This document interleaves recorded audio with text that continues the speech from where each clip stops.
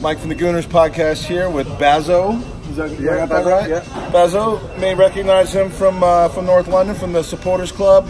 Baso is about to attend his 45,261st game in a row. Give or take a couple. Home, away, preseason, regular season, Europe, Asia, where else? Sweden, Australia. Too many of them mentioned, really, isn't there? You know, and of course going back to Woolwich. I think maybe not that long, but that was this before more time. Yeah.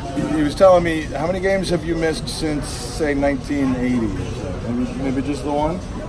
Just a couple, but I haven't missed one since '94. And Newcastle away. And that one was because Newcastle were rebuilding their stadium. And they banned away supporters. It's home supporters only. So you were banging on the door and they wouldn't let you in. And that's the only reason you missed it. Well, shouldn't have won my kit, should I? Baz is obviously a very visible legend. We're happy to have him here on the tour.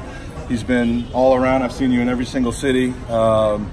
And he's here in DC. We're at the Moxie Hotel with the where the supporters are going to be getting ready. We got Rick from St. Louis in the background, photo bombing the hell out of our asses. But you know, I think how you felt about the American support since you've been over. I was going to say, can I say thank you to Arsenal America for looking after us and been such an organised event. Absolutely, we got Steve Manios looking out for you. We love Steve, even though he's not here. Yeah, I mean, you know, he's too busy for Arsenal, but Baso's not.